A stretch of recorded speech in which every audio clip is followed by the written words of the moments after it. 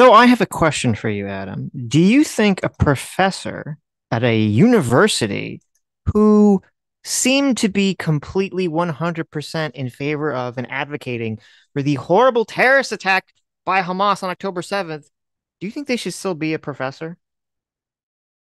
They were advocate. Wait a second here. October 7th, that's when a bunch of people murdered innocent civilians in cold blood. Yes. That's what you're talking. They were in favor of that? What? Yes. Yes. And they're No, still, no, wait, and wait, there's, wait, wait. This is just a theoretical question, okay? oh, Obviously, it's okay. nothing to do with what we're going to talk about today. Oh, okay. They're in favor of that. Should they still be a professor? Yeah, yeah. Mm. Hell no. Okay, okay. Yeah, interesting. Heads need to roll. Metaphorical heads, of course, not real heads. Right. Sure, sure, sure. Okay. Okay, so we're gonna watch a clip. This is from Rising. This is Robbie and our good friend Briahna Greyjoy Hmm. discussing a professor who said Uh, some interesting things and what the university's response is. I'm sure the conversation will be very, normal and intelligent and not crazy at all, right? of course. Yeah, Of sure. Okay. course. Yeah. Going deep into the Iron Islands here for this one. The Israel-Hamas war has caused a surge of pro-Israel and pro-Palestinian activism on college campuses, leading to several cases of censorship. Now, a group of Jewish professors at Columbia University have waded into the discussion about free speech on college campuses in advance of Columbia's president appearing before Congress to answer charges of anti-Semitism allegedly targeting students. Jamil Jaffer, head of Columbia's Knight First Amendment Institute, writes that Jewish faculty at Columbia denounce the weaponization of anti-Semitism and call for the defense of the university as a site of learning, critical thinking, and knowledge production. Really good letter worth reading in its entirety. Here's more from the actual letter penned by Jewish professors to the university president. They went on to say that rather than being concerned with the safety and well-being of Jewish students on campuses, the committee is leveraging anti-Semitism in a wider effort to caricature and demonize universities as hotbeds of woke indoctrination. It's Who's saying this? I mean, that's not untrue, right? That's completely accurate. A lot of universities do seem to be hotbeds of woke indoctrination, which is in turn leading to rampant anti-Semitism. Yeah, that's factually correct, of course. Hmm. What's the problem here? Letter to Columbia University president. Who wrote this letter? Who penned this? That This professor, or a okay. different, well, not the professor, not the hypothetical professor, we're talking about a different person that works at the University of Columbia, But this is Jamil the Jaffer. okay. So this is Robbie is praising this letter. This is the letter that Robbie is praising. Well, is he praising? He's just talking about it, right? Well, he said it was a great letter. Everyone should check it out. Okay, well Yeah, then, and good, then Brianna good. was like, "Puh, huh. Oh, Robbie, how could you say such a thing? Hmm. Hmm. The letter has woke indoctrination in quotes. Robbie, this Well, letter is actually, racist. I said a bunch of people. It wasn't Jamil Jaffer just shared it. A bunch of people penned this Penned it. letter. Okay. Yeah. Okay. Well, actually, I think not to be clear, I think this letter is saying like it's criticizing this. They're not Right. agreeing that colleges are hotbeds of woke Right. indoctrination. Hence the reason woke indoctrination is in quotes. Yeah. They're like, this is right wing propaganda. Exactly. Yeah. Exactly. Yeah. opportunistic use of anti-Semitism in a moment of crisis is expanding and strengthening longstanding efforts to undermine educational institutions. After launching attacks on public universities from Florida to South Dakota, this campaign has opened a new front against private institutions. All right, so this was a pretty audacious and brave move given some of the pressures that they are articulating that they've been experiencing, and that pro-Palestine groups, whether they be Jewish groups or Muslim groups or Arab groups or what have you, have said they've been experiencing on college campuses. This has really escalated in the last couple of days, given there's a story about a professor at Hobart and William Smith colleges named Jody Dean. She was a professor in the political science department who wrote an op-ed for Verso Books that has gotten her suspended from her duties. Yes, she. So I just want to bring up Briahna. She's the one that brought up Jody Dean here, which I think is interesting. Okay. Robbie didn't bring this up. She decided of her own free will to bring Jody Dean in as the example here. So Nicely done. yes. Apparently said in the piece that she felt exhilarated and energized by let's read what she said. She said that this was a big point of contention, but what she said in the open. So Robbie said she felt exhilarated by. Oh, Briahna cuts him off immediately. No, hold on. We got to get it straight from the horse's mouth, right? Okay, no, we can't misrepresent. Right? The pain on Robbie's face is just palpable right now. Yes. She apparently said in the piece that she felt exhilarated and energized by. Let's read what she said. She said that this was a big point of contention, but what she said in the opening of her piece was that images from October 7th of paragliders evading Israeli air defenses were for many of us exhilarating. Here were moments of freedom that defeated Zionist expectations of submission to occupation and siege. In them we witnessed seemingly impossible acts of bravery and defiance in the face of the certain knowledge of the devastation that would follow, et cetera, et cetera. Just so I mean, listen, that when you hear it in a broader context, it makes it sound even worse. It's true. I love the argument that she makes here. It's so ridiculous. Oh my God. It is funny, like she's reading it, and I don't know, did she like think that the context was gonna make it sound better? And as she's reading it, she realizes it's just as bad, if not worse. Well, and then they debate over the perspective, which it's like I get what she's trying to do, but the nuance there is really going to be lost on people. They'd be like, what are you talking about? It's like freedom, right? They're just out they're breaking out of jail. They're just out for freedom, right? Can you imagine if like at the end of Shawshank Redemption, like Tim Robbins' character just goes on a murder spree of innocent people? Like, would you all of a sudden be like, oh yeah, Andy, good job. You were wrongfully imprisoned. Okay. You had that coming. My favorite part is when Andy Dufresne, after making it out of prison, decides to just start murdering. Yeah. He goes to a local mall. Every random person he comes across. He goes to a local mall and just opens up, right? You imprisoned me.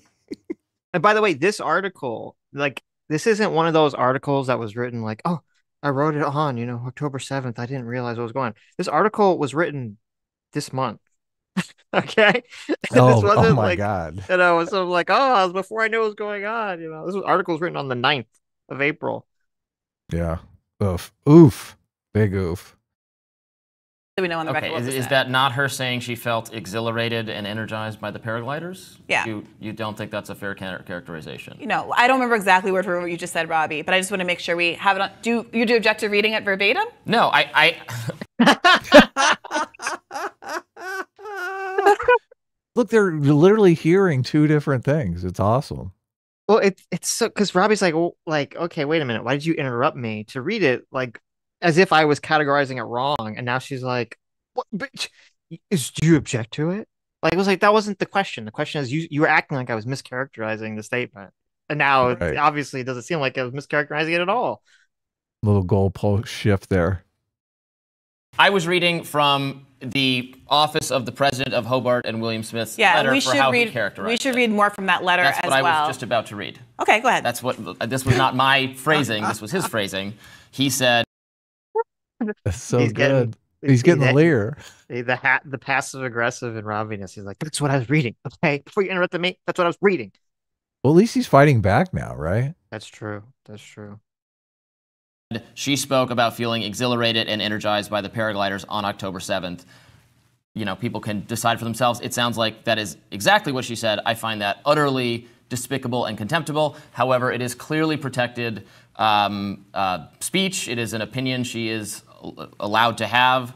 We want our universities to be places where people can robustly disagree and say things that are provocative and controversial. They have placed her, they're suspending her. She's not teaching right now while they're doing an investigation.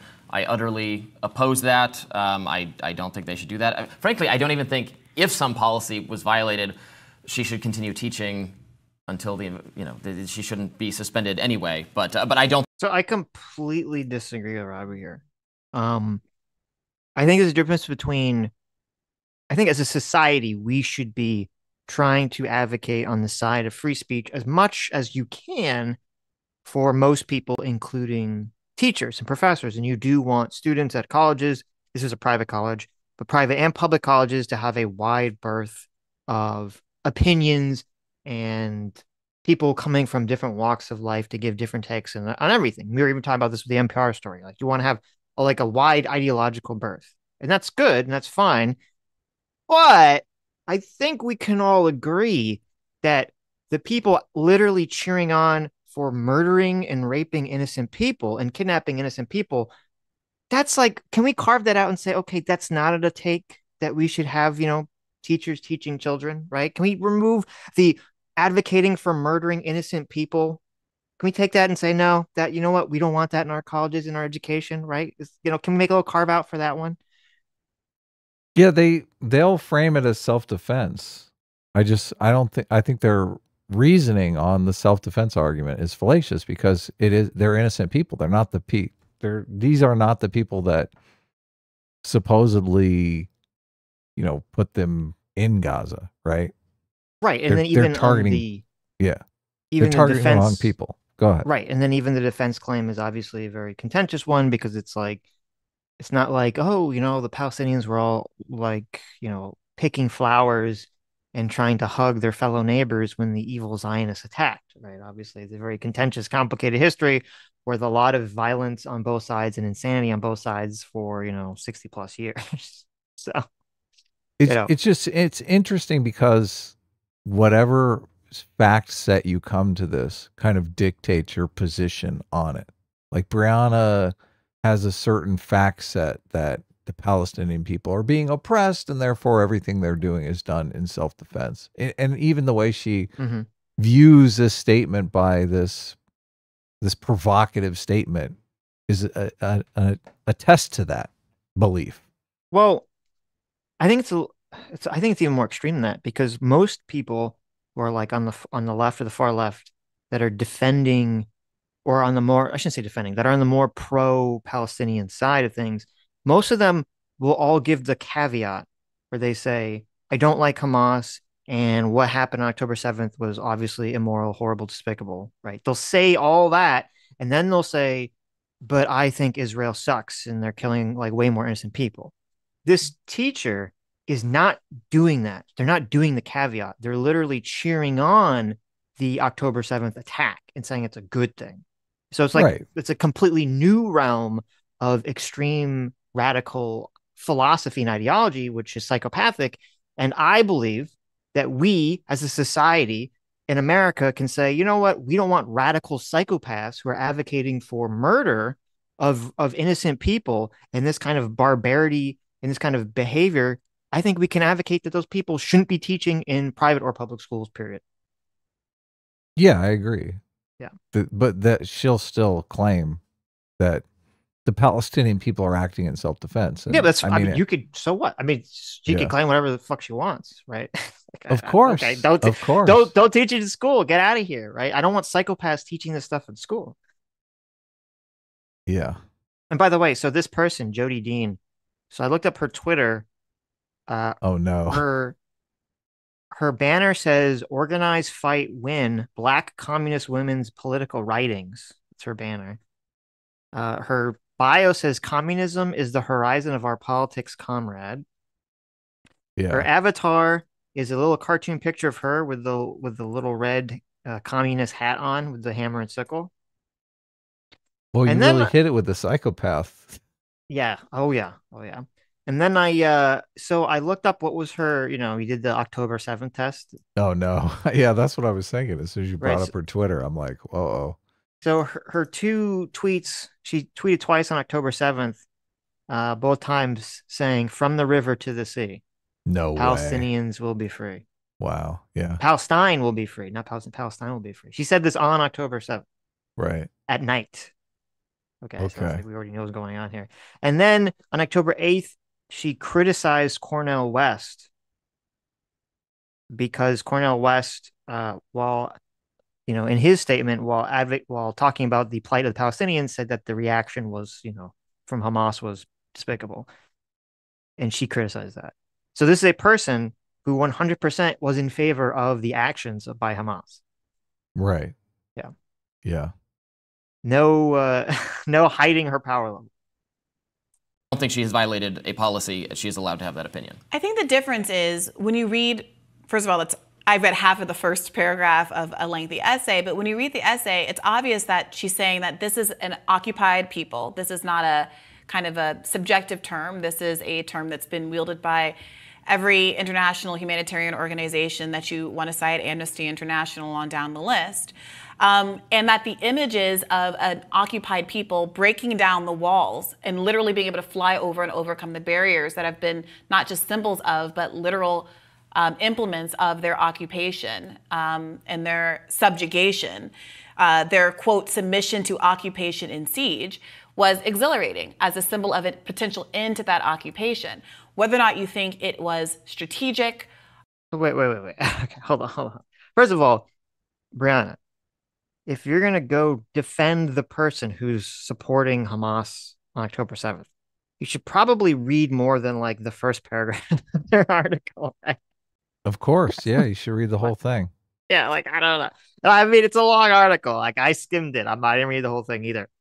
But nowhere in it that I saw, there's no part where they ever say, oh, it's not like the person said, oh, I saw the images of the people flying over the walls, and at first I found, they're freeing themselves from their prison and it's exhilarating. But then I realized that they were that they were flying over the walls in order to, kill and kidnap people and rape people and commit all sorts of horrible violence. And, that is what, that kind of like destroyed my visions of freedom. No, that part never happens. The second part that you expect never comes. It's just nothing but praise and saying that everyone should basically be siding with the Palestinians on October 7th. And the article itself is even called Palestine Speaks for Everyone. And then the subtitle of this, it's a blog post, so I'm assuming that she came up with a title and subtitle, is Against Those Who Would Separate Good and Bad Palestinians Resisting Occupation and Onslaught, Jody Dean writes in defense of the radical universal emancipation embodied in the Palestinian cause. So it is pretty wacky that Briahna is just reflexively. I don't know if Briahna is like becoming more and more on the side of like defending October 7th, or if she's just reflexively defending this because of her political position. Briahna believes the concentration camp narrative, the open air prison camp narrative. Yes, she does. Yeah. Which obviously believing that narrative affects your thinking. Of course. It frames it as self-defense. It's how they frame it as self-defense. Right. But even if you were to believe that, which, I don't, and you don't, we even covered a video. They were, before October 7th, I was kind of going over some like, random things about what life was like in Gaza. And yeah, sure, it's I remember that. Yeah, it's not like we were looking up restaurant reviews. Right. Yeah. It's not like a thriving, capitalist economy, first world country, but it wasn't, to characterize it as an open air prison concentration camp is insane and not accurate. Right. Yeah. They want to characterize it as Auschwitz. Right. Yeah. But putting it all aside, like, even if you did think it was Auschwitz, you can still, it's just like the easiest thing in the world to just say, I don't agree with them doing all this horrible stuff, right? Right. But even you can't even get that little tiny kernel of like, sanity in some of these conversations. No, they love it. They thrive on the chaos. They just dig it. They like triggering people. This is kind of rage bait, I think. And it worked. I mean, we're all talking about it. So. Do you think it's right? I don't know. I think both Briahna and Jody Dean believe what they're saying. I don't think it's just like bait. They believe what they're saying. Yeah. Yeah. And they want to bring attention to their cause. What better way to do that than to trigger that? Maybe. I don't know. Or morally permissible for the breaking down the oppression, resistance to the occupation to take the form that it did on October 7th. I think it's clear to say that she wasn't aren't making the case that murdering civilians, for instance, was exhilarating. She was making the case that tearing down the wall, bulldozing through the wall that was enclosing and occupied people was exhilarating. Paragliders did. They went and murdered people. Yeah. Thank you, Robbie. Exactly. Exactly. But that's what they did. Look, they weren't trying to escape. They didn't have a ship waiting so that they could sail off into the night. No, they grabbed a bunch of women and took them back to Gaza and dragged them into a hole in the ground. Jeez. I love Robbie, as a matter of fact, but that's what they did, though. That's what they did.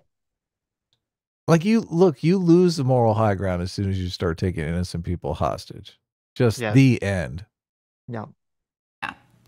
So, and this is a conversation that we've had before. I know we really disagree, but international law is clear that an occupied people does have a right to resist, and they have the right to resist violently. So going back... Violently against... What? Violently against who? Who?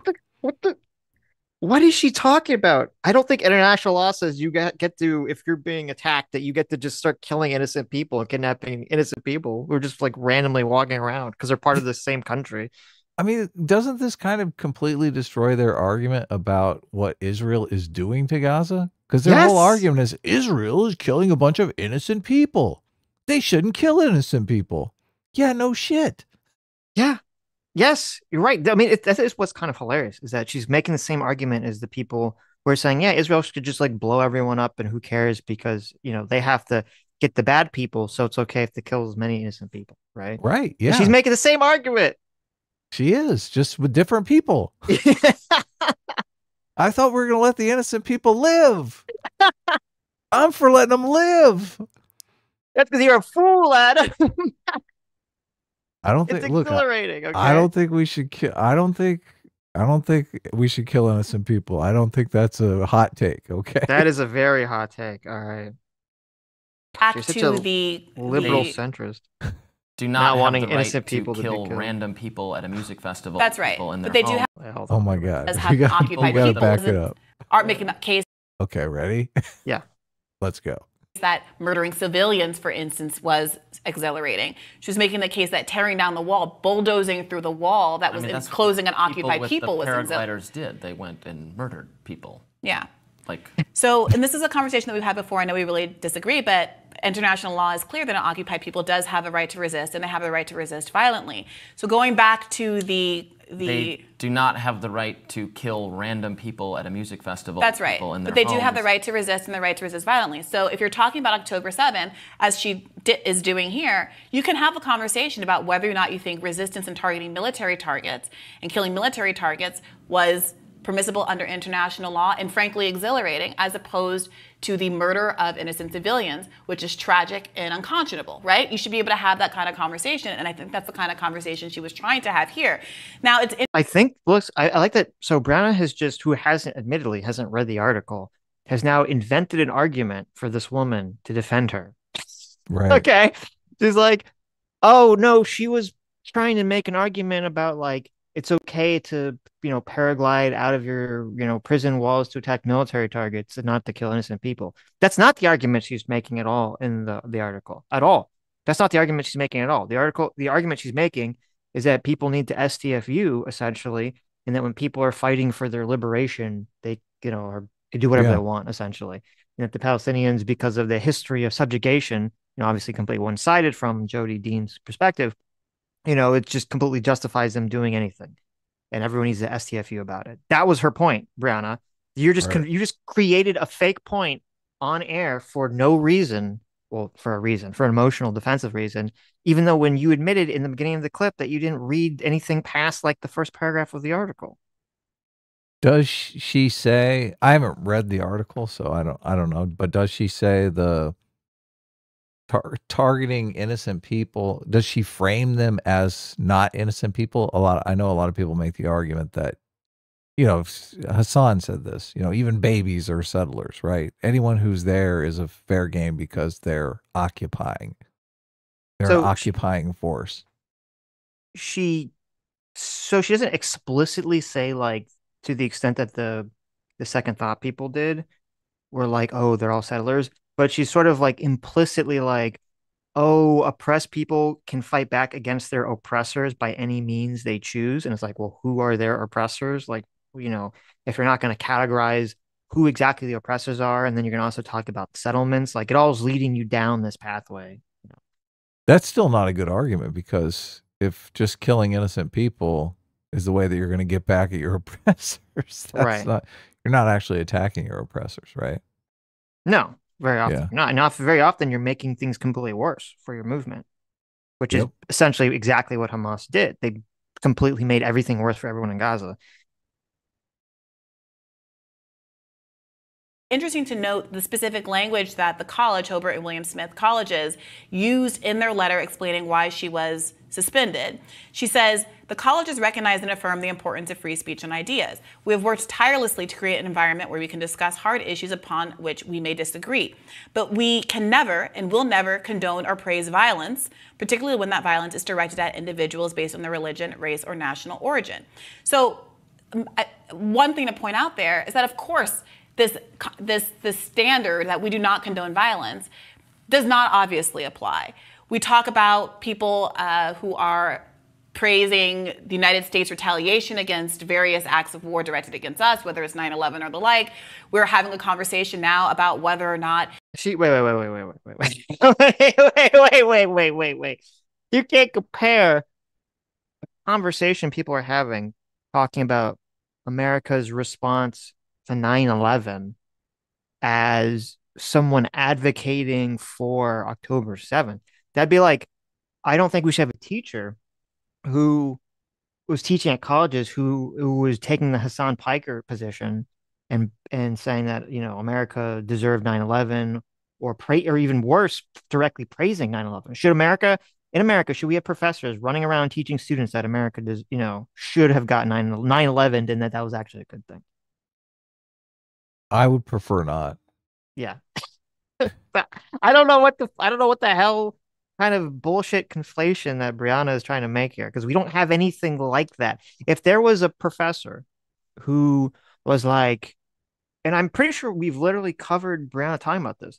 If there are professors that are like, oh, we should, take out every Palestinian glass the area, kill all of them, blah, blah, blah, blah. I don't think that those people should be teaching students either, if especially if they're teaching that shit to their students.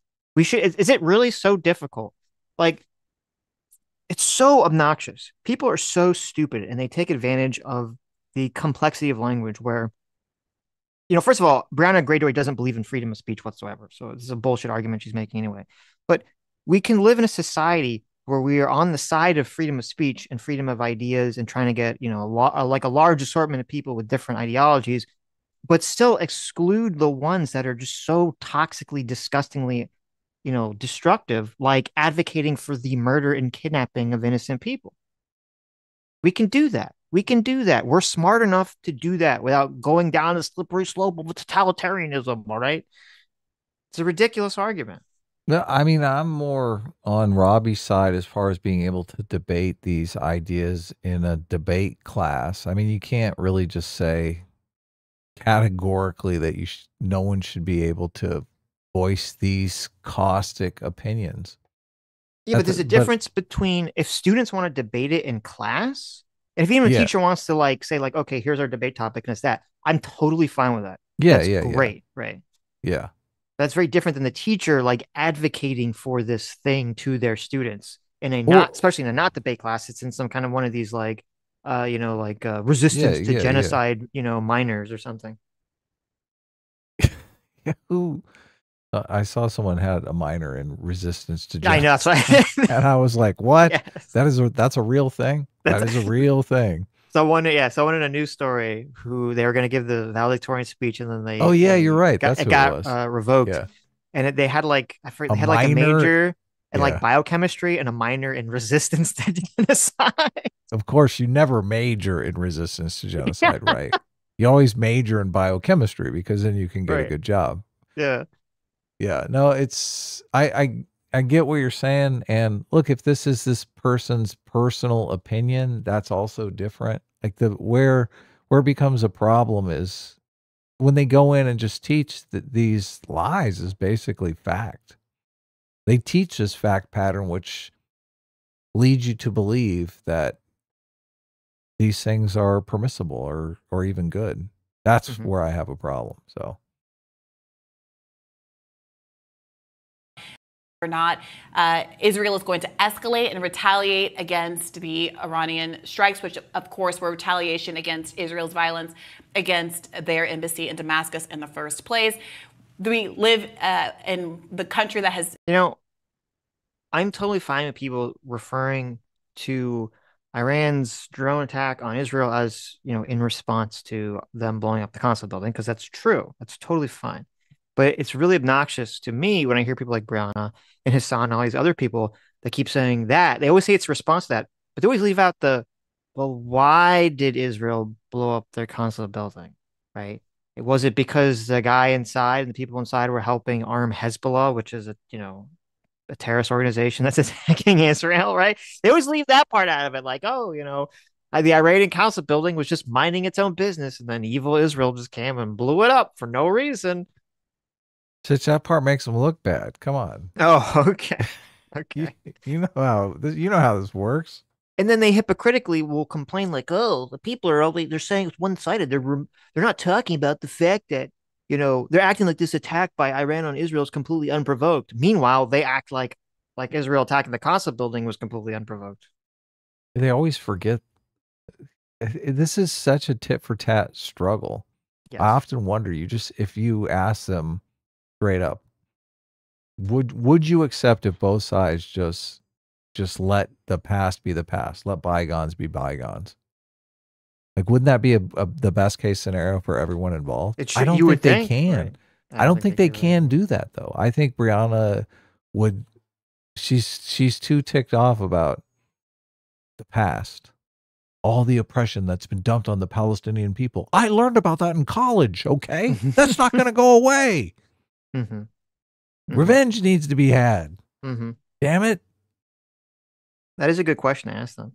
Of course, yeah. Look, sooner or later, someone has to start thinking about the future instead of this mindless tallying of the slights of the past. Right. It's just insane. Yeah. Perpetrated perhaps the most violence but from our government of any other country in the world to date, with the world's largest army and all of those kinds of things. So a statement that this is about the not condoning violence is quite frankly on its face false. Right. Moreover, the idea that this was targeted to people based on their religious, race, or national origin, when that's akin to saying anti-Semitism is anti-Zionism. She's making an argument against. Well, no. Listen to listen to what the categories were again, okay? For the idea that this was targeted to people based on their religious, race, or national origin. What was that last one? What was that last national one? Origin? National origin. Oh. Are they talking about Israel again? Okay. National origin, right? Like, so like discriminating against someone because they're from Israel would be discrimination on someone of their national origin. Right. Like literally by definition, When that's akin to saying anti-Semitism is anti-Zionism. She's making an argument against a Zionist project, a state that has created itself for religious purposes and in the name of a religion. But the problem with Israelis and Zionism is not that the people are Jewish. This is not an attack on Jewish people in Philadelphia. This is not an attack on Jewish people in France. This is a condemnation of a political system that has, by necessity, forced the expulsion and subjugation of millions of Palestinian people over the last 75 years. And so how you can say, you cannot... I don't know what she mean by necessity. I don't know what that means. Unless I guess this would be my guess what she means by that. Because she talked to Norman Finkelstein not long ago. I remember. And, he brought up in that like really long debate he had with Destiny and the other guy whose name escapes me, how the other guy wrote in a book, he wrote something about like how the Zionist project necessitated basically taking, the land of native people.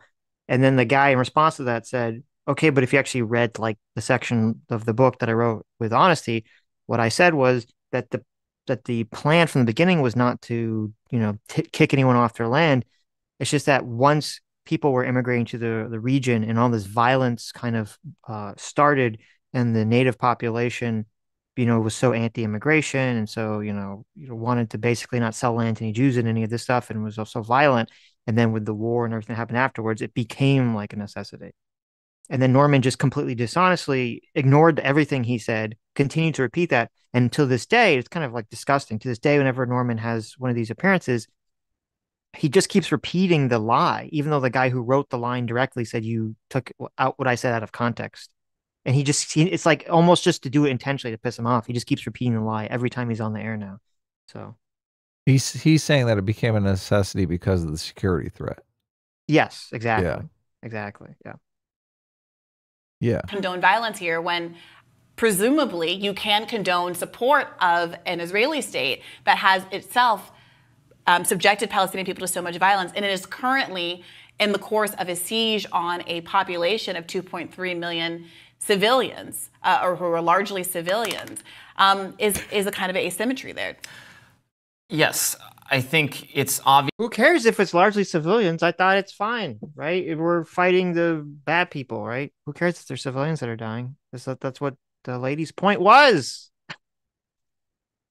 Obviously, something being conflated here because people support violence when it is self-defense. Most people think violence is in some cases called for, is an appropriate response. Right. When you are threatened with violence, you don't have to. If someone is aggressing against you, you're allowed to defend yourself. That countries and their police forces and their armies can defend the country with violence. So it's not really like for or against violence. What I found pernicious about that statement from the university president was he's conflating those things and making it sound like her political views, again, political views I find absolutely and utterly loathsome, are like a threat on the campus population when it's not. Like the kind of violent speech that should not be permissible is to like actually threaten a specific student, right? To say that they're threatened because she expressed a political opinion is exactly the kind of slippery slope and how we end up attacking free speech on college campuses that is not. Yeah, I mean, you and I have had this conversation. I think that's an absurd position for Robbie to bring out. Well, yeah, I want to just see what your position is because you're kind of against that because it just fosters this kind of atmosphere where people can be belligerent and hint at violence without any sort of ramification. I mean, from the broader perspective, I don't want teachers teaching children ideas that are basically setting them up for violence and setting them up to destroy America. Okay? Right. I don't want that. You can teach ideas that criticize American policies, but this leftist garbage is setting people up to destroy America and to hate America. And I don't think that should be taught, at least taught prescriptively in school. But Robbie's point specifically is really fucking wrong in this case. Because like imagine if, and I'll use an easier example for this point, like if that woman, the Jody Dean lady, was talking about in South Africa, black South Africans basically killing white South Africans and taking their land on the basis of like, because you oppressed us, or people that look like you or your ancestors, oppressed us, via apartheid some years ago. And then the woman, Jody Dean, supported that action. She's supporting the action that, oh, hey, look, just because you're white, it's totally okay for you to get murdered because of something that you didn't do, just because someone who shares your skin color did, right? That's what she's teaching. That's what she's advocating for. The same thing here. This person who's advocating for this, they're saying, well, just because you're a person who lives in Israel, who's not Arab, it's totally fine for you to get murdered by a Palestinian. It's totally fine for you to get kidnapped by a Palestinian. Why, number one, why is that bigotry something that you want to teach? But number two, that totally is a threat to students on campus. Because number one, it'd be very easily a personal threat, right? Yeah. Because number one, it'd be super fucking easy for anyone to cross the very, very thin line between Israeli and American Jew. And even if it's just if they could kind of keep it in the realm of Israeli. So what if an Israeli person can't go to school at this college because there's a teacher that's advocating that they, as an Israeli citizen, should be able to be subjected to violence because something their government did that they don't have control over? I'm sure there probably are Israeli students at the college. Right. Yeah. Yeah. conversation in the show where I brought up the Haitian Revolution as an example, a revolution that is heralded as the first revolution of enslaved people rising up and securing their own freedom from themselves, but a revolution that also happened with bloodshed, including the bloodshed of a lot of innocent civilian people and children. Widespread and massacre. The idea that a college would fire a professor for saying the Haitian Revolution was a good thing, that the Haitian Revolution was exhilarating in its achievement of freedom for an enslaved population. I mean, it's difficult to imagine. Now, maybe we will get to that world. We're not allowed to say the Haitian Revolution is good because some innocents were killed, but you are allowed to say the Iraq War was good. You are allowed to say. I mean, you're totally right, Adam, that she's just so, her brain is so melted on this topic because she's like literally comparing, you know, Palestinians to literal slaves in Haiti. Yeah. Okay, people were literally kidnapped from another country and brought against their will halfway across the world to be slaves. And she's comparing that to, the people that were living in Gaza. Yeah, that's the way they see it. That's the facts that they come to this debate with. Who voted for their own government, which then their government became a brutal mafiosa type organization that steals all of its own the resources of its own people for its own political gain, right? She's comparing that to literal slavery that happened in the 1800s, 1700s. Okay. There's no rhyme or reason to it, Sitch. Right. You And can't then also, convince her otherwise. I know. And then also there's even a difference. There's a difference between someone saying, hey, listen, I'm not some scholar of the Haitian Revolution, so I don't know enough to comment about it. But there's a difference between saying like, hey, it's a good thing that slaves were able to not be slaves anymore, and that's good. That's very different than saying, oh, it's a good thing that, in the process of that, they brutally murdered, kidnapped, and sexually assaulted, a bunch of random innocent people, right? Like those are two completely different statements. Right. What do you think their take would be if someone on that campus wanted to come out and say that American slavery was actually good for black people? I don't think they'd be very happy about that. They'd probably lose their minds. In fact, if I was on that college campus and that woman didn't get, kicked off, I would just start trolling. I would literally start, making those kinds. You would start saying that kind of stuff? I would just try to make the most egregious arguments to trigger the left to see what their response would be. Like, oh, I thought you guys were all free speech. What's going on? Yeah. Oh, yeah. This is the time to do it, isn't it? Yeah, because the whole thing in the way that, the programming software that Briahna's operating off of and the programming software that, first of all, this Jodie Dean character doesn't believe in free speech. She's a communist. Right. She's a literal socialist communist on her Twitter. She does not believe in free speech whatsoever. Okay. By their ideological position. But yeah, they're all operating under the software of, P plus P equals R, oppression, oppressor. So they say, oh, well, as long as I can view you as the oppressor, anything I do and believe is justified. There doesn't have to be any level of universality or consistency in their opinion. Yeah, I mean, I think it's a disgusting opinion that people do argue that slavery was actually beneficial for black people. Mm-hmm. That's a completely abhorrent position, but if someone did argue for that on this campus, they would say that it was a tangible threat to black people. Right. Even though it's difficult to see how that would be a current day tangible threat to black people, in the same way that these kind of Palestinian protests do seem like more of a tangible threat to Israeli or Jewish students. Mm-hmm. Right? Because, I mean, they're just saying back in the past. Right. Yeah, no, this is obviously ideology is taken over here. It's there's no consistent measure that they're operating under. So, nice job, Robbie, for standing up for free speech, but it's never going to work.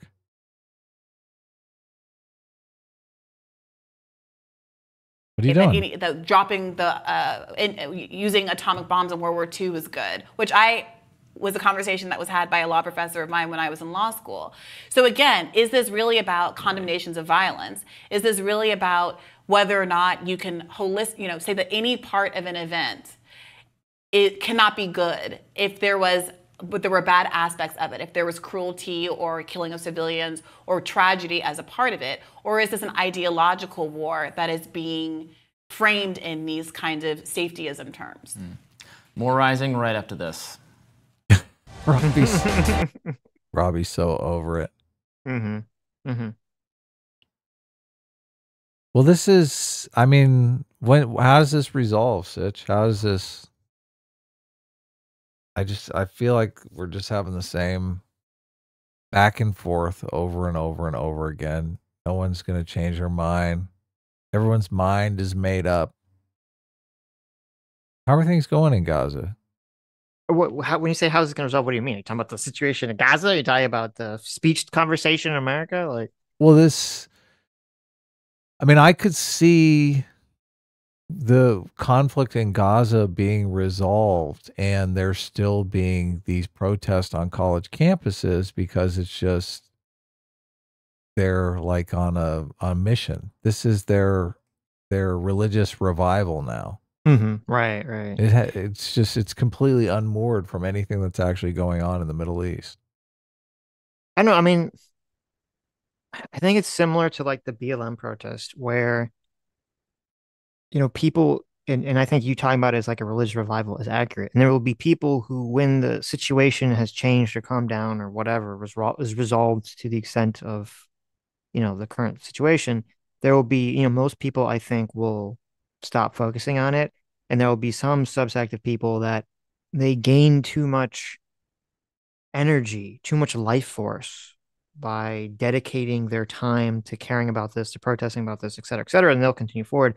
But I think overall it'd be like BLM where you had all this energy and movement, and then it kind of just like people just get kind of bored with it after a while.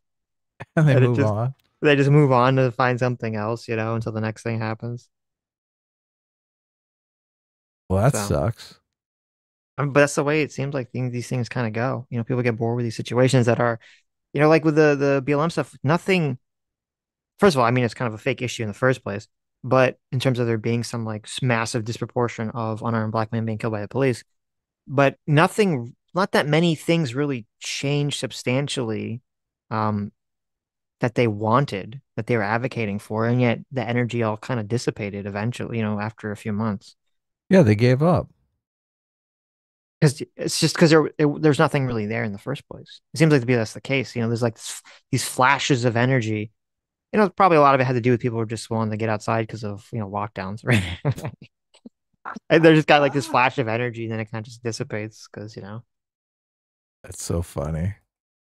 Uh, Metalface Rose for $5 says, "Would it be sexist to do a tier list of hot, crazy lefty female political commentators ranked by how insane I think the sex would be?" Yes, But maybe a little bit, maybe just a tiny bit. it would. I think be, you should still do it, but maybe a little bit. Okay.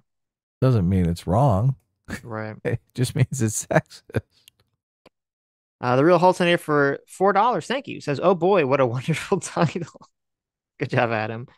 And they great. said, Tiffany Henyard's lieutenant indicted. Oh, really? Interesting. Tiffany Henyard, that's the super mayor, right? The corrupt super mayor lady. Really? Wow. Yeah, we Yeah, haven't covered that story yet. We should.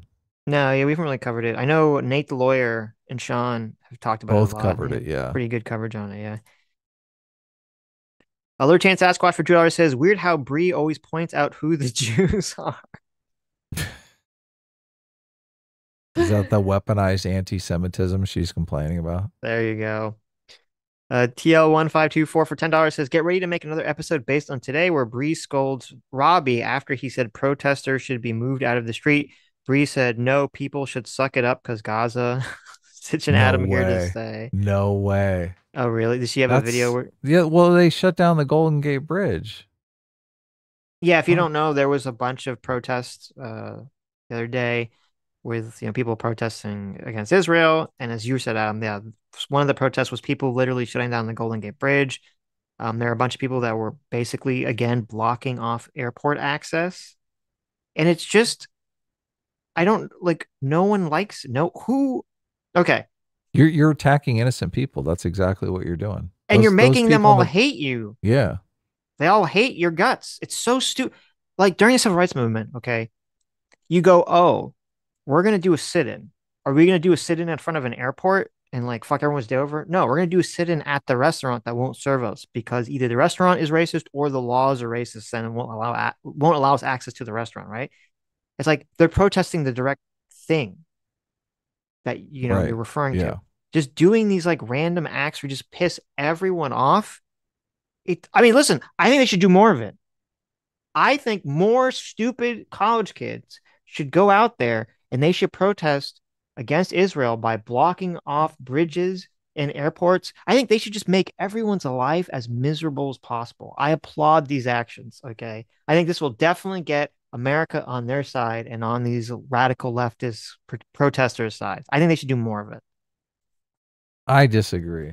I don't think they Okay. I look, they're attacking innocent people, like the people stuck in their cars. It's not like they can do a ceasefire in Gaza. Like it's not like they're the ones bombing Gaza. They're completely innocent to the whole topic. So they attack them, make their lives miserable. And then to add insult to injury, the people that they claim to care about, these innocent people that are being killed in Gaza, it makes more people not give two shits about those people. They're like dead babies in Gaza. Who fucking cares? I have to get to work. Like it's a horrible situation all around. Obviously from the, Gazan perspective, it's horrible. I'm looking at it more from the perspective of I just want America to hate these radical leftist ideology and these kids that are promoting it. Right. Yeah. And this is a good way to get people to just hate their Well, guts. that's true. It's so funny. Well, not funny. It's actually horrible. It's so horrible because they're doing the exact same thing the Hamas people did, Right. attacking Well, innocent people for no good reason. it's because so those protesters that are going out there to like block bridges and airports, they don't care. They don't. No. They literally don't care about Palestinians. No. It's funny. I actually I've been watching Community again. Oh no, Dan Harmon. Dan Harmon, yeah. Community was so ahead of its time in the character of Britta.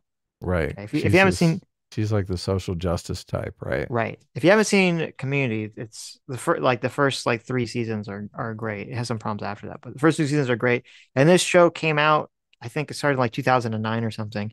And so it was like a lot of like pre-woke stuff, but obviously a lot of these woke ideas and this woke stereotype of like the college kid who pretends to care about all these like causes and is just, rubbing in everyone's face in a really obnoxious way was becomes this character called Britta.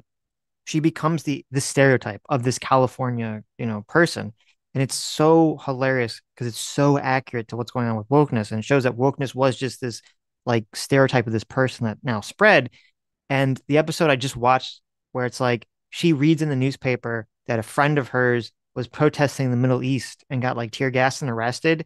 And she's like upset and jealous that here she is in college trying to get like a degree when her friend is getting is getting a Facebook group, for people advocating for her to be free because she got tear gassed. And so she's like trying to stage like these like really stupid protests that don't mean anything whatsoever just because she wants the attention. And it's so Perfect. much as like what's going on with these stupid kids that are like blocking airports and bridges because like part of it is they just want attention and part of it is they're just people even if they really like think they care about the Palestinian plight like they can actually feel like real visceral anger about it. There there's nothing I kind of despise more than on an deep emotional level, and I don't know why, but people who they feel some anger that could be 100% justified. They have a deep-seated emotional anger that could be completely justified, and they're so fucking stupid. These people are so stupid, so ignorant, so lazy that instead of actually directing their anger and their energy in something that's productive to actually help whatever the problem is, they just lash out at the people around them. They just lash out at the world. And that's what these stupid kids are doing. They're like, I'm so angry about what's going on in Gaza that I'm just going to lash out at the world, even though anyone that has an IQ above room temperature would realize that all they're doing is harming their own movement. They Yeah. don't care because it's not about that. It's literally not about helping their movement. It's the same. It's the same exact thing with Hamas. And it's, I think, what you were talking about, Adam, with them like hurting innocent people. It's the same exact emotion. You have people who, for very justified reasons, could feel an emotion of anger and injustice that could be justified, but instead of doing something productive, something that would actually help alleviate their system and alleviate, I mean, their plight and alleviate the plight of people around them, they just lash out at people with when any just modicum of thought would say, okay, you doing that is going to make everything worse than you for you. And they don't care. They don't care because it's not actually about changing anything for the better. It's about alleviating the emotion. That's all it is. It's about, I have all this pent up emotion, all this pent up anger, and I just need to release it in whatever way is possible. And it's the most selfish, stupid, self destructive shit that a human can ever do. Yeah, it's a waste. It's a waste. Yeah, I feel your pain because it is. If that energy could be devoted to some sort of political activism that was actually useful, Mm-hmm.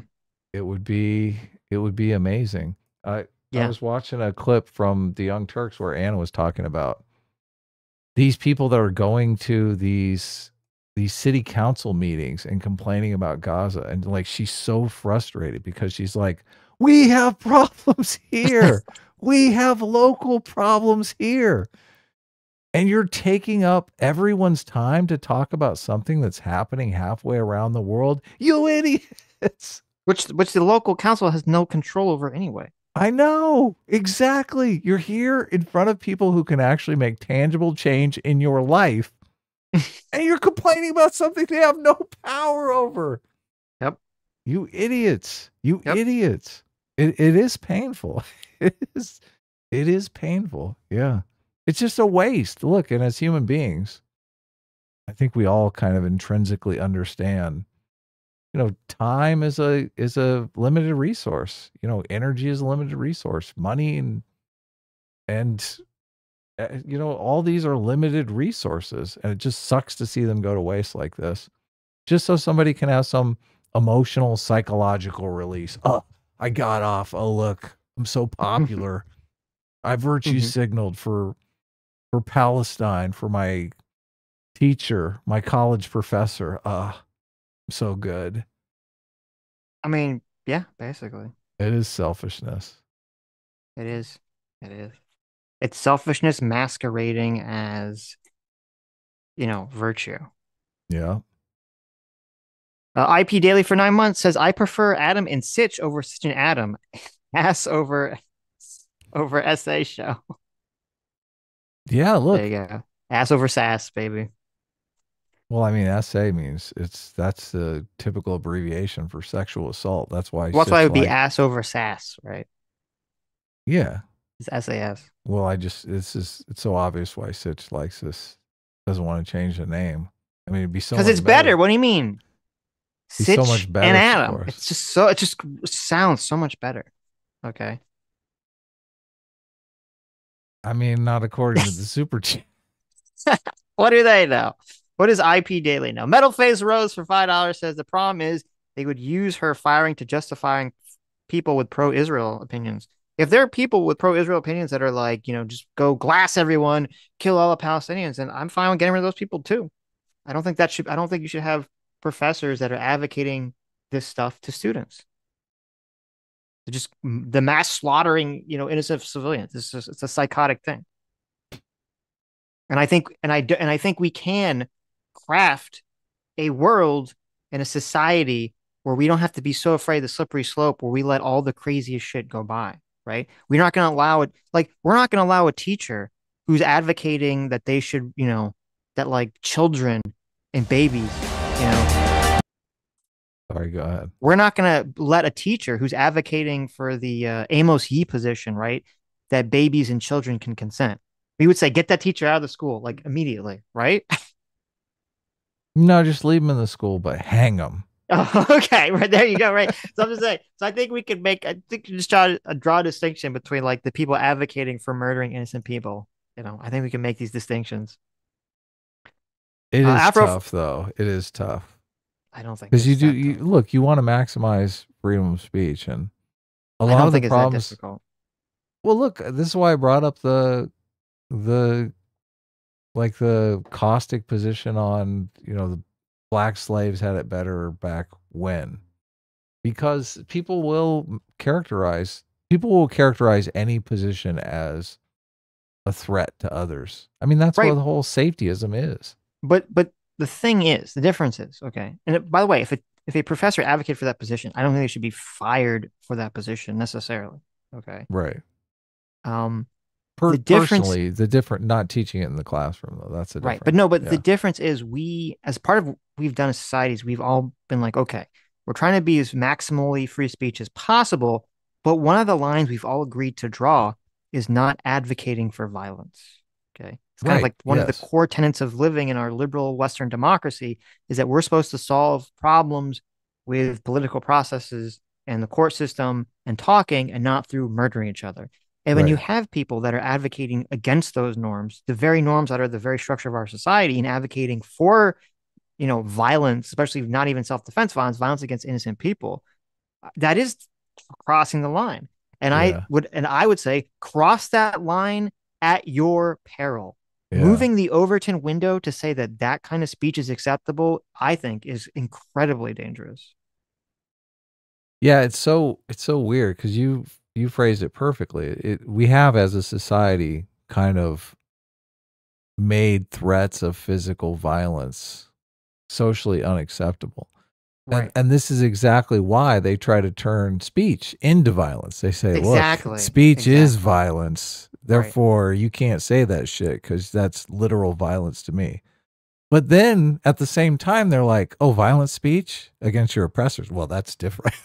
Yeah, exactly. It's But no, but like, you're so right. That's why for so long, for like when the woke stuff first started happening, they tried to use that intuition, the Overton window against everyone by saying, oh, your speech is violence, right? Your of speech is course. advocating for violence. Even if you're not directly advocating for violence, I'm going to use some kind of like crazy dog whistle conspiracy map corkboard to show you're actually talking about violence. And here we have a woman who is directly calling for violence and advocating and cheering on violence. And It's like everyone like, you it's don't even just need free anything. Right? speech. Yes, It's just right. speech. Yeah, it's like no, stop it. Afrofry Cook for $5 says a communist being okay with slaughtering civilians. I, for one, am absolutely shocked. Yeah. There you go.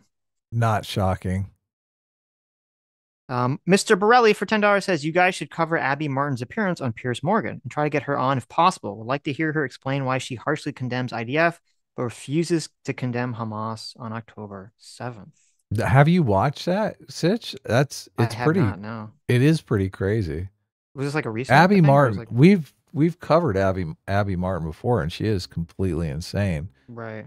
Piers Morgan just drills her, trying to get her to say what they did on October 7th was wrong, and she's just like in this terminal like brain loop where she just can't do it. Mm-hmm. And Piers Morgan keeps just hammering her. I just don't understand why you can't do it, Abby. It's just so simple. That's how, I mean, I'll watch it. That sounds like there was some other guy he was talking to the same thing, wouldn't it was that doctor guy, he Oh just wouldn't yeah, yeah, condemn yeah. Hamas. You're just like, what, like Jesus. Yeah. Yeah. Look, they won't do it because they do think the Gazan people were acting in self-defense, and that with self-defense, heads are going to roll and there might be some innocent people killed. But I just, at the Right. same time, you can't come out and say, okay, look, Abby, if that's your standard, fine. Israel wants to turn Gaza into a parking lot. Okay. They've adopted your standard. Right. Okay. If that's your standard, stick by it. Okay. Mm-hmm. You can't complain when they're saying, look, these people got to go. Okay. Right. M8566 for 5 months says, when is the next Sitch's Inferno? I love listening to the propaganda and watching Adam get triggered by the cringe. What was that? The Sitch's Inferno, whenever I get like the compilations of all the mainstream media talking about some story, Oh yeah. and it's just Dante's horrible. Inferno. Yeah. Yeah. Yeah. I mean, Uh, I gotta wait for this, like the next time there's some event and all the mainstream just has like a horrible takes about it, that's when the next inferno will be, I guess. There's a lot going on with this NPR stuff that is kind of insane. So, Well, the interesting thing with the NPR stuff, now I haven't watched MSNBC's coverage to know if they talked about it, and I should check oh, that they're out. not talking about it. Right. Not at all. Yeah. The very, very interesting thing about the NPR stuff, which I didn't expect, is that almost every newspaper is reporting on it. And a lot of the newspapers are reporting on it, and they're either A, giving both sides of it, or kind of reporting it a little like they're still kind of biased, but also a little neutral. Like I really expected the newspapers reporting the NPR stuff to either A, ignore it, or if they are going to report on it, just say like, this is just another attack by the Christopher Rufo, woke police CRT. And they kind of like pepper that in there. But the articles, you can tell, like a lot of people writing these articles in mainstream publications are like, maybe that NPR guy is onto something. Yeah, they're conflicted too because they got to put up with this shit. Yeah, it is interesting. Does seem Can like you there's a imagine? turning point coming around the bend here. Can you imagine working on a story, like fact checking it, and then somebody coming in and saying, "Oh, well, politics don't make it impossible for us to run this story as is. You need to rewrite it." Yeah, it is That's got to terrible. be painful. Mm-hmm. But wait, this is the truth. Shut up. You want to help Trump win? But it's the truth. M8566 for $2 says we need a Sitch emoji for there you go. We do, yeah. I do say There that you quite go. often. There you go. There you There go. you go. There you go. The real Haltonator for $5 says, as not left person, I feel like we are occupied by leftists sometimes. We Metal are. Face Rose for $7. Thanks so much. Says, do you think Briahna and Robbie do it sloppy and raw after every debate? I bet they call each other slurs doing it. Wow. Listen, I don't Oh endorse my this. God. I don't endorse this, okay? I don't Oh endorse my this God. speculation. Aren't they? I think they're both married, so I Right. think I that think would they are, be yeah. an infidelity. So how dare Right. you? How How dare you dare ship you? the two of them? But Terrible. yeah. Sketch for $5 says, have you guys seen the clip of Tucker on C-SPAN 25 years ago where he describes modern day Tucker to a T? I have seen that clip. Maybe we'll watch that or react to it. I don't know if today, maybe tomorrow or some other point. I It have is not seen it. kind of hilarious. It's basically Tucker criticizing Pat Buchanan, and the criticism he's leveling at Pat Buchanan are all things that describe Tucker's own personality like exactly today. It's Wow. hilarious. Awesome. And he's calling him a grifter. It's really funny. Some people do think Tucker is just all grift. I think Tucker's not all grift, but like a lot of grift. I think he's super grifty. He lies pretty often. Pretty readily. Yeah. That darn kid for 13 months. Thank you so much. 13 months says face reveal by Sitch to celebrate this milestone. Yay, thanks. Look at that. Look Wow. at that. Maybe not. Maybe 13 sometime. months? Not 13 months. Well, I mean, how that's when you get worth a 2 years? face reveal. When you get that golden pyramid, Kideth, maybe then we'll get the face reveal. How about that? I'm working on the face reveal for Sitch, guys. Adam So is, yeah. He yeah. is. He's working hard behind the scenes here. I'm getting ready. Yeah. I got my camera set up. You just have to walk in front of the window. Adam has hired someone to spy on me and to set cameras like all around where I live so he can catch me like a paparazzi. It's just a matter of time. Yep. Christian Baller for $5 says, Adam, if you could only listen to audiobooks narrated by Sam Cedar or Hassan for the rest of your life, who do you choose? Oh, that's easy. I choose death. You don't want like the massive pausing and stuttering of Sam Cedar and Hassan to read your audiobooks for all time. Look, Christian, you have devised an excellent form of torture. I will confess after all the ums and ahs from that duo. I mean, I'll tell you anything you want to hear. Can you imagine? Like the book would be 35 hours long. Yeah. I choose death. Death is the best route. Magna Defender 98 for $10 says the worst community on the web is the R-Coof subreddit. Like the rest of Reddit, the sub is populated by clinically depressed weirdos who virtue signal all day. It's a good way to rot one's brain. What is Well, I've never. Arcoof? I don't Is know if that that's like a pro. I don't know if they're pro or anti the vaccine COVID? lockdown from the name of that. I assume it's Right. related to one of those things. But I've never been there. It sounds like you should. You should. We sound like no one should go there. Sounds like just a terrible thing to do. Sometimes you gotta like not walk into the cesspool, right? But it's good content. It can be. It But can be. But Sitch. you gotta be careful because I used to do the same thing. I used to walk into the cesspool, and obviously I still do that to an extent to find content for the show. You got to be careful when you're gazing into the abyss. Okay. Right. Yeah. Cameraman 502 for $10 says her statement is dumber. The Haitian Revolution was 30 years long, but the last event was genocide. So the whole conflict from 48 might be a fair comparison. Breeze flattening October 7th to the whole conflict. Well, there you go. Wow. That's a good point. 30 years. That's a lot of fighting. Solid for $5 says, not to sound like a chud. Uh-oh. But do you think the opening scene of Men in Black is woke, particularly the quote, go on protecting us from dangerous aliens? I mean, it's been a while since I've seen Men in Black. Isn't that where they're apprehending a bunch of illegal aliens, and it turns out one of the illegal aliens is a real alien, space alien? A Oh, that's space right. alien. Yeah. There's a bunch of people that are presumably from Mexico ICE. or Latin America Yeah. are stopped by Border Patrol, and they're in like a truck.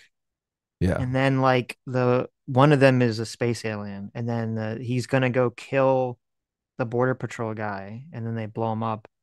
But they let the illegal aliens go, and they're very like, welcome to America. So it is. Right. I mean, you could call it woke, sure. Maybe. I mean, I kind of interpreted the line. I don't remember. It's been a long time, but I think I interpreted the line like, "Go on protecting us from dangerous aliens." It wasn't like.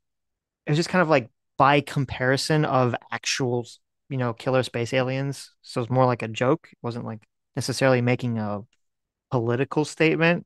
So I would say it's probably not woke. No, I think they were.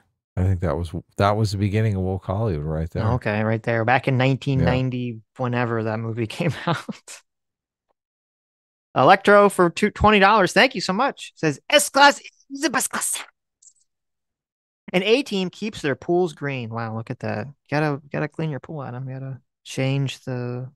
I'll do no such thing. Okay. More than halfway through the deficit myth, and I find it so weird that she is so certain about a carbon tax when the nuclear option is right there. Loving the book. Well, there you go. Look at that.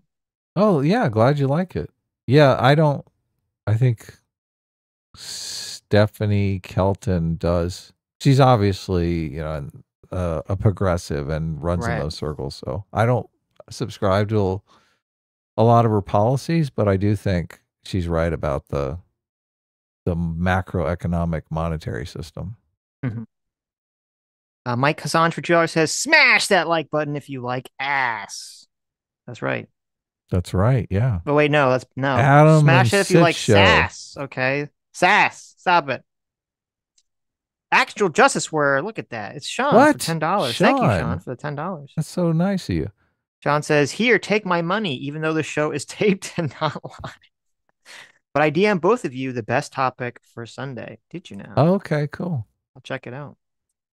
Yeah, thanks for the super chat, man. That's mighty nice of you. Oh, yeah, I saw that was the Squatters' Right clip.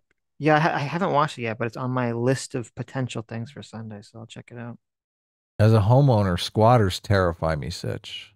Yeah.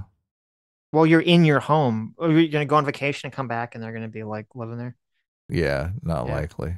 Yeah, since I basically never leave, it's unlikely, but still scary. Go. Listen, I'm not a shut-in, okay? I'm just protecting my home from squatters. Yeah, exactly. There you go. Take that, world. Nomad for $10 says, just got here and I already agree with Sitch. Well, that's the way you should always be. You just show up and you just agree with me, right? You think that these kind of activists would learn from the BLM riots? You disturb the public because your issues will just make people go against you. If they actually cared, but it's not about logic or reason or actually getting anything accomplished, just about letting out their emotion. Yeah. My emotions. Stud for $2 says, Hassan would be eating during the whole recording. That's a good point. That's a good point, Adam. I guess you'd have to So pick Sam because we as go with bad as Sam Sam's Cedar. ums and ahs are, at least he wouldn't be stuffing his face while he was reading the book. Sam Cedar's 10 times as smug. But he's not. He'd be so You don't smug the have whole like the. time. He doesn't have the mouth sounds, ASMR chewing sounds that you despise so much in No, your ear. death. I choose death. There's no other Okay. option. Okay. It's two great topics: total crime denial and squatter nonsense. Ooh. Okay. Nice. Moondog $5 says, I listened to the episode with you on Jesse's single. It was a good episode, but the surprise clip of your view of BDS felt out of nowhere, felt trappy. No, it actually wasn't because Jesse told me that he wanted to talk about that specific thing, and he actually sent me some of his notes on specific questions he wanted to ask me. So it wasn't trappy at all. What was the BDS? I haven't listened to it yet. I'll listen to it today though. I didn't know it was out. No, I went on Jesse's podcast. I thought it was great. Just a question of like, well, you know, those kids that like stayed in the office of the dean's office at that college Right. that we talked about this, and Mhm. and he asked me like, should we be making fun of the kids because they're advocating for something that I personally agree with, that I don't think that states should be enacting these anti-BDS laws. My response to him on the podcast was, well, even though I don't support these anti-BDS laws, I think that's horribly anti-free speech, and I don't even know how they're constitutional. Um, is that if those kids want to protest that law, they should protest the people that change those law that affect those laws. They should go protest at at Congress, at their local Congress, at the state Congress house. What is sitting in their dean's office going to accomplish? It's the same thing that we're talking about with like people blocking traffic. Yeah. Okay, like if you want to protest against the anti-BDS laws, go protest at Congress. Don't just sit in your dean's office like a whiny little baby and complain. So Target the right people, but they would argue, well, my dean has to listen to me because I pay tuition. but no, Jesse told me that that's what we're going to talk about. So. So So there for was no $5 says, intent. have you seen the clip of Tucker where he says, quote, everybody used to believe segregation was the worst thing ever? I have not seen that clip. No. Is it, by the way you asked that, is he implying that it's not the worst thing ever anymore? Like, what does that mean? I don't know what that even means. Send it to me. I'm curious. Depends upon the segregation, right? Right. That's true. Death by Sloth for $2 says, funny how lefties split hairs on, quote, anti-Semitism versus anti-Zionism, when for decades any criticism of immigration, inner city violence, or Islam immediately got one slapped with a racist label. Nuance for me, but not for thee. That's a great point. That is a great point. Yeah. That is a great point. And we should talk about that more whenever they do that. But like, why is it impossible to criticize immigration without getting hit with the racist stick, or violence without getting hit with the racist stick? And actually, we're going to do a video that's kind of hits on that topic that will come out later in the week.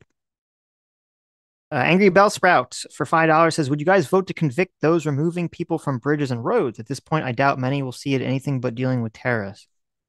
Vote Hmm. to what?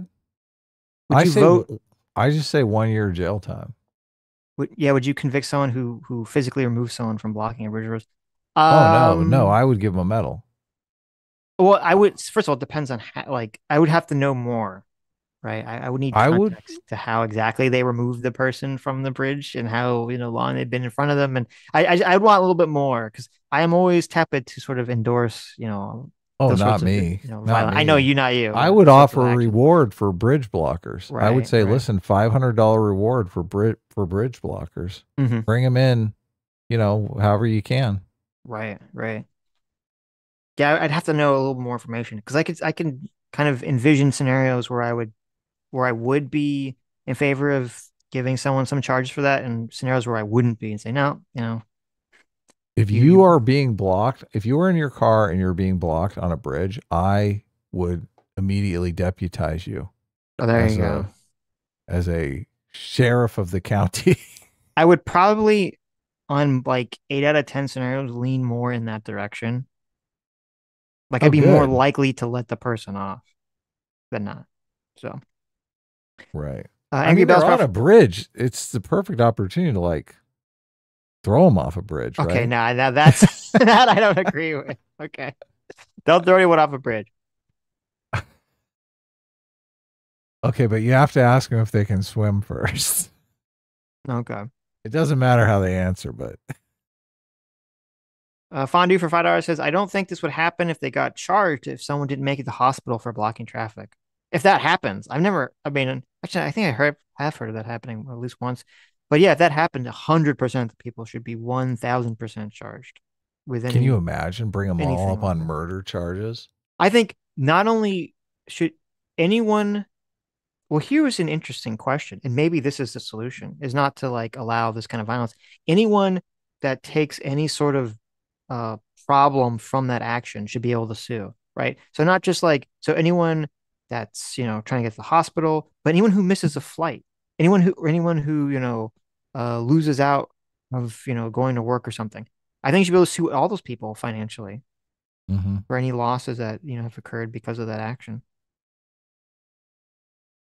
Seller for $5 says, I don't have Twitter. Come on, Solo. What are you doing? You gotta be on Twitter so you can argue with retards. Come on. He made a mouth movement that looked like B, like he was gonna say best. Oh, everyone used to believe segregation was the. Oh, you think he was gonna say best, but he said worst because like his mouth movement. Oh, I don't. I haven't seen that clip now. I haven't seen that clip. That sounds funny though.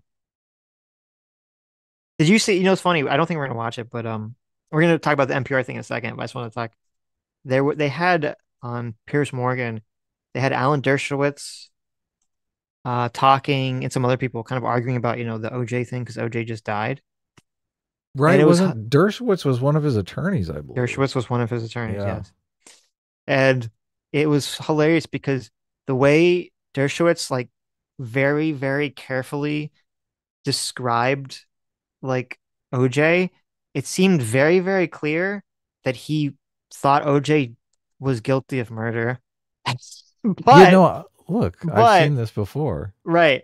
But thought that like because the police planted evidence that it made sense for the jury to say that they didn't find him guilty, that they wasn't beyond reasonable doubt. I was like, that's how, like the way he worded it was very specific. It was really funny.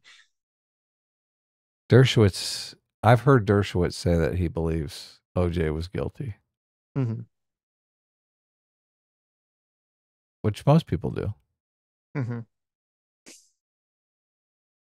Okay, let's talk about the NPR situation. So what happened here? What's the Okay, backstory on NPR?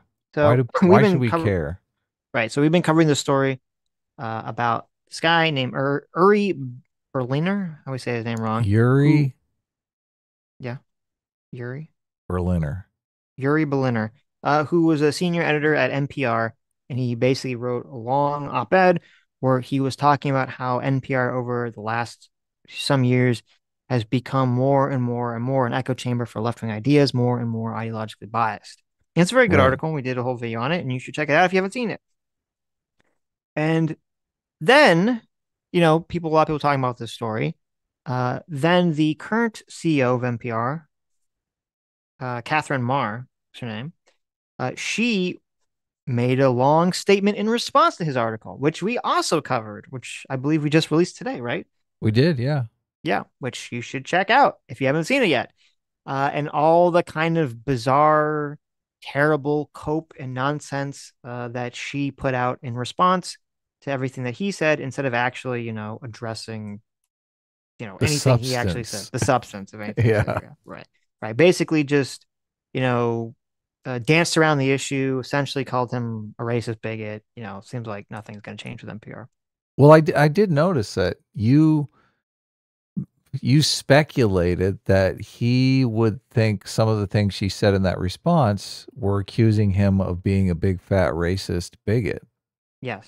And in this article, this now a response to the response article, it does seem as though he feels as the statements she made were out of line in calling him racist. 100%. Yes. Yeah. 100%. Right. So you were And so now, correct in that right. speculation. I was correct. I'm always correct. And and but here's what's kind of interesting. So now we have an NPR article. So this is from NPR, Yeah. which is an article which is talking about how Yuri has been suspended for 5 days without pay for writing his op-ed. Right. Okay. Yeah. So the saga continues, and apparently, if he's out of line again in a similar capacity, he will be fired. Okay, so this is his final warning. So there's some parts of this article I want to read with you and share with you and can talk about. Okay. NPR has formally punished Yuri Berliner, the senior editor who publicly argued a week ago that the network had, quote, lost America's trust by approaching news with a rigidly progressive mindset. Yet the public radio network is grappling in other ways with the fallout from Berliner's essay for the online news site, The Free Press. It angered many of his colleagues and led NPR leaders to announce monthly internal reviews of the network's coverage and gave fresh ammunition to conservative, partisan Republican critics of NPR, including former President Donald Trump. Oh my word. He emboldened the enemy. Oh my God. Which is what they usually care about the most, you know. Same thing happened with Anna. Like, did you see who's been retweeting Anna whenever she criticizes something on the left? Oh my God. It's Ben Shapiro. Conservative activist Christopher Rufo is among Oh those no. now. Yeah, there is Christopher Rufo is among those now targeting NPR's. I like to say targeting. It's a very weird way of saying it. Targeting NPR's new chief executive, Catherine Marr, for messages she posted to social media years before joining the network. Among others, those posts include a 2020 tweet that called Trump racist and another one that appeared to minimize rioting during social justice protests that year. Marr We took go the through all job. those we go through all those tweets in our video too, so you should check it out. Yeah, in our video, It's we go through insane. all of her crazy tweets. It's funny, we didn't really talk about the Trump racist one because, like, obviously, if you're trying to be an impartial journalist, you shouldn't, be writing about that. But in terms of like left wingness, that's not so crazy. Like, I think most people on the left think Trump is racist. The other things that she was saying were like so much more. So I do think it's kind of interesting that in this article they fixate on probably the most mild of her tweets in terms of showing her bias. Right, yeah. Didn't she defend looting? Yes, she appeared to defend looting. She was 100% like regurgitating stuff about like the evil white mate, patriarchy, white silence is complicity, all this hyper woke nonsense. I mean, doesn't this lady look like the type of person that wants to see looting in her neighborhood? Of course it does.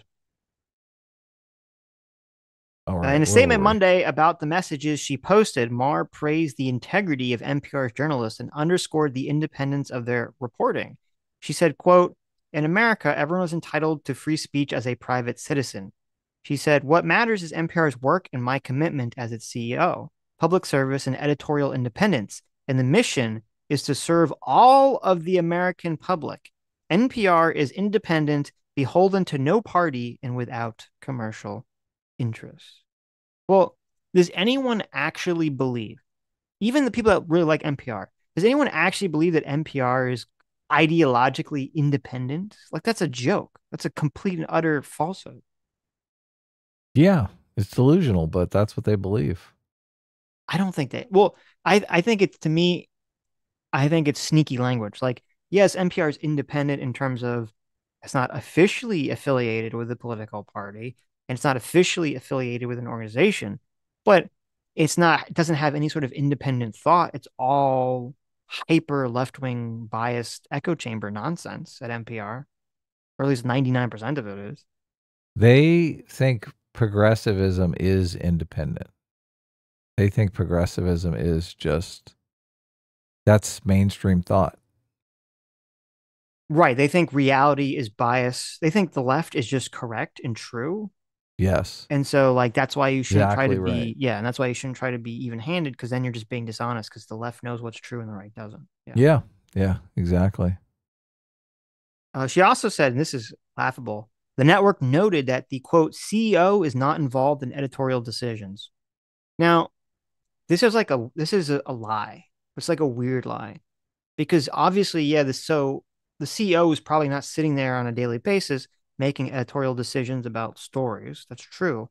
But if you remember when we went over Yuri's statement, if the CEO from a very top-down approach, is creating an environment where they're saying, listen, our North Star, the most important thing here at NPR is that we fight against white supremacy and that we need to be pushing DI. We need, equity in all our stories. We need to be fighting the white systemic abuse in our society. If your CEO is saying that, that's 100% editorial decisions. You're completely shaping the way all the stories will look after that, which is what the CEO of NPR did. Yeah. In an interview with me later on Monday, Berliner said the social media post demonstrated Marr was all but incapable of being the person best poised to direct the organization.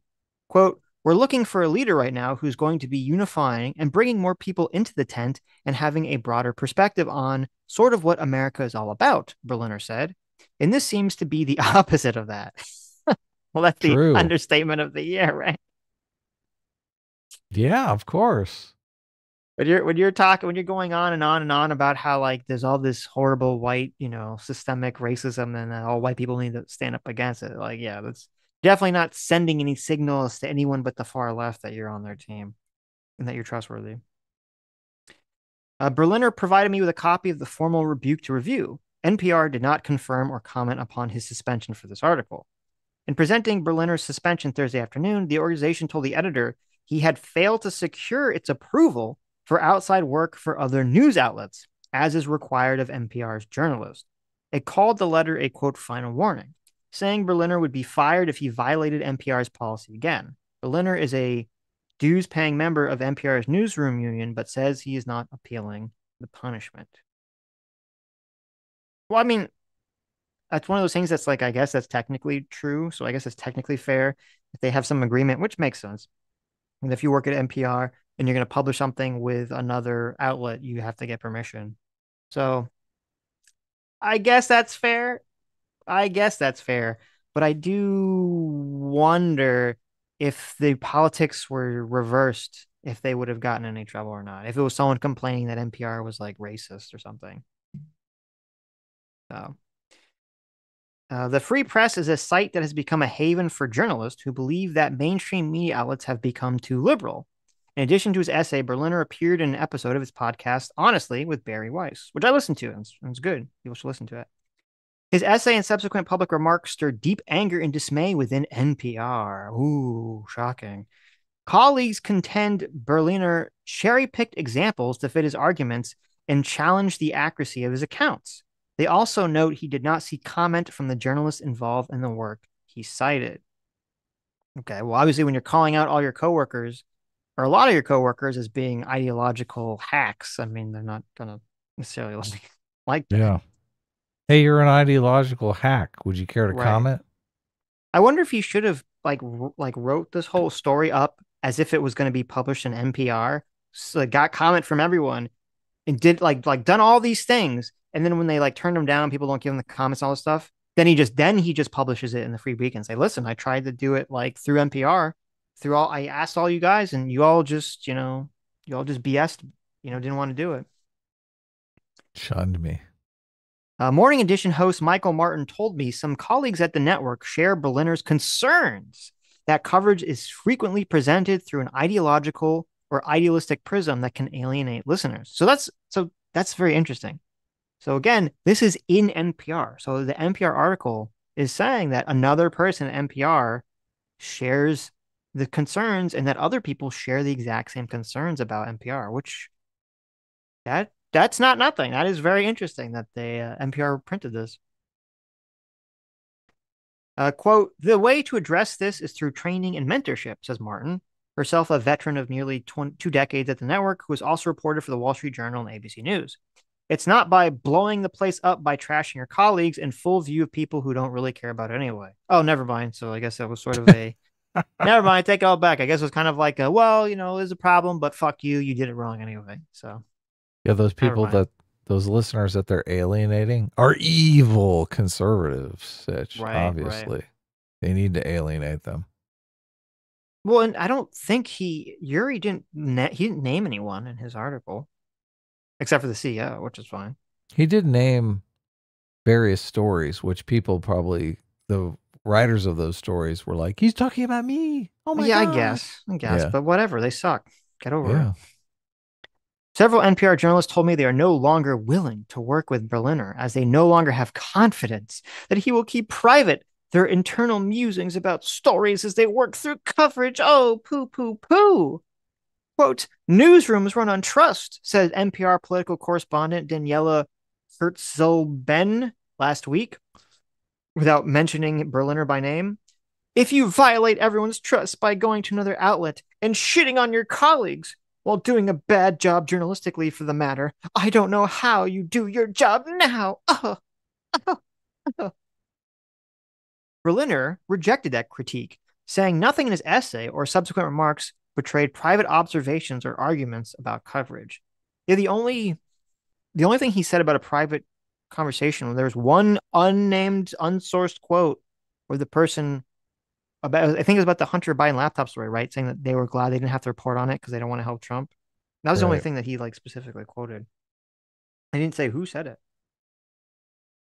On Friday, CEO Marr stood up for the network's mission and the journalism, taking issue with Berliner's critique, though never mentioning him by name. Among her chief issues, she said that Berliner's essay offered a quote criticism of our people on the basis of who we are. Now That's the that line, yeah. right, that is the line where she's, in my opinion, straight up defaming him, saying that he's a horrible bigot racist when he literally said nothing but that at all. Right. Berliner took great exception to that, saying she had denigrated him. He said that he supported diversifying NPR's workforce to look more like the US population at large. She did not address that in a subsequent private exchange he shared with me for this story. Okay. So he acknowledged that. Late Monday afternoon, Chapin announced to the newsroom and the executive editor, Eva Rodriguez, would lead monthly meetings to review the coverage. Quote, so this is what they're going to do in response to this article. They're going to have these monthly meetings. And this is what they're supposed to do. Quote, among the questions we'll ask ourselves each month, did we capture the diversity of this country racially, ethnically, religiously, economically, politically, geographically, etc., in all of its complexities and in a way that helps listeners and readers recognize themselves and their communities? Chapin wrote in the memo, did we offer coverage that helped them understand, even if just a bit better, those neighbors with whom they share little in common? So, like, if you just take that statement on a face value in a vacuum, it sounds good because you say, okay, they're trying to, they literally say, do we capture the political and geographic diversity of the country? And we're trying to help make it so that neighbors understand each other. So, like, in a vacuum, that sounds good. And, maybe we could be optimistic and hope something positive will come out of that. But I'm a little cynical. Okay, I'm a little black pilled on a lot of this stuff. And I kind of look at that and I'm going to just perceive it as like a lot of lip service where they're just going to continue down the pathway of only caring about racial diversity and actually advocating for no ideological diversity and only advocating for, one ideological left wing progressive view of the world. But we'll see. We will see. Yeah. What we're going to see is these meetings turn into just basically, a progressive hug fest. Right. Oh, right. yes, we did such a good job. Oh, my God. We called out those racist Republicans. It was amazing. We showed them the nuance of their racism. Well, and Yuri basically said much. He said, like, I'm holding my breath till I'm in one of these meetings. We'll see what happens. Right. Oh, look, we got a mole on the inside. I can't wait to Right. hear what happens So at the yeah, meetings. we'll find out. We'll find out hopefully. So they're not we'll gonna. see. There's gonna be a lot of whispering, and then as soon as Yuri walks in, it's gonna be like, okay, everyone. Well, judging by the CEO's reaction and her politics, I think there's, I don't know, like a less than 5% chance that NPR is going to course correct in any substantive way. They might throw a bone here and there, but I don't think it's going to go well. She got this job because she's woke as fuck. Yep. That's exactly what's going on here. Exactly. Yeah. She got this job because she has the right politics. Look, they're running the show over there. They got basically propaganda outlet for the Democratic Party, and that's the way they're going to keep it. Mm-hmm. This is one of their one of their strategic alliances on the board. Do you Right. think they want to be fair and impartial, or do you think they want to get Democrats elected to office?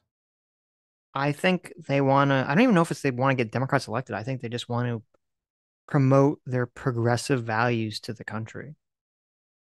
It's like what the former CEO said is like, after seeing that George Floyd video, I just It's knew it's that all America was steeped in like white systemic racism and we need to fight back against that. look, it's all integrated though.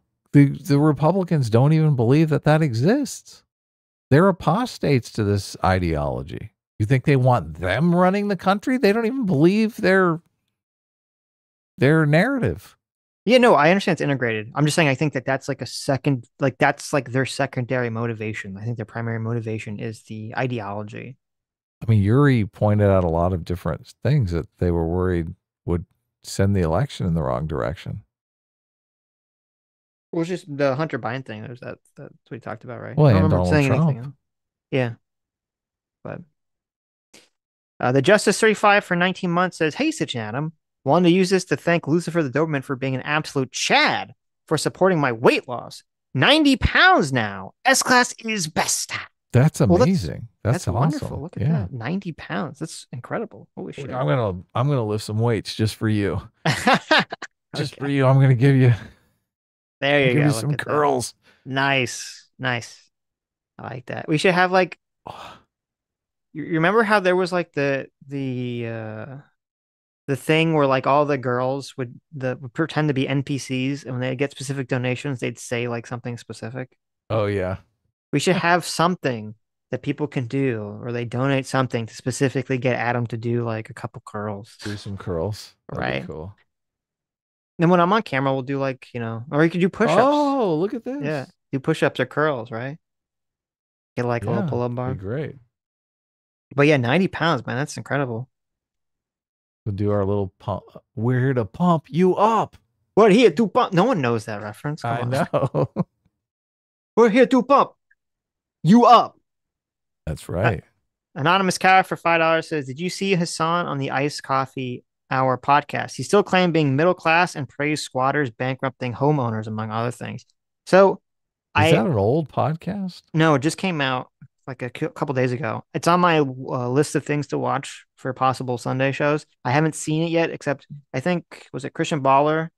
I think sent me a clip, um, which is totally insane from it, where Hassan essentially was saying that like he was still praising Second Thought and specifically the podcast the Second Thought is on and his co-host.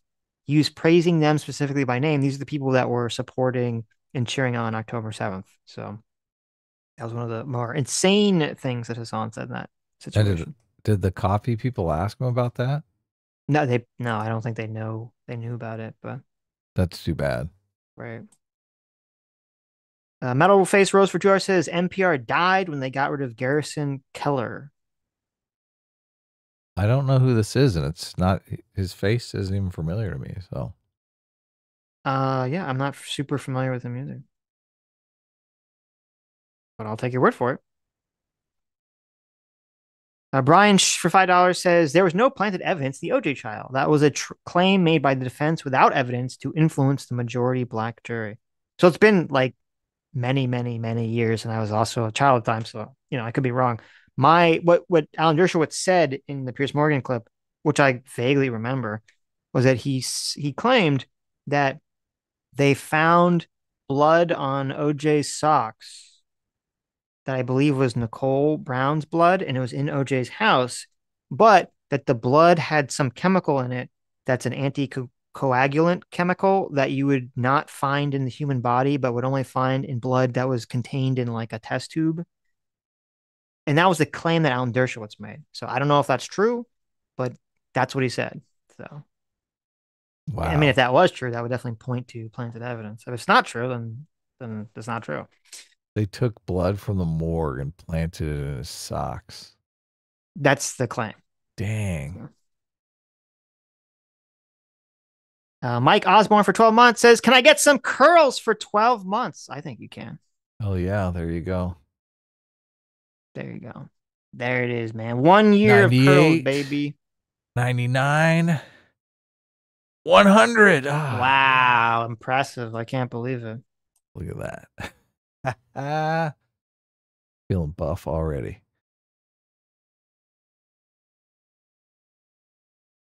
I Is that believe it it? could have been cleaner as well.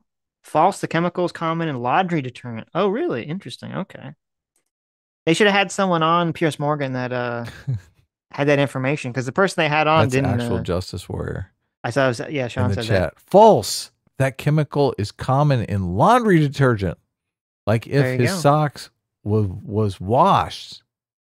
They should have had. They had. Who was the guy that like got caught masturbating by accident on camera on CNN? Jeffrey Toobin.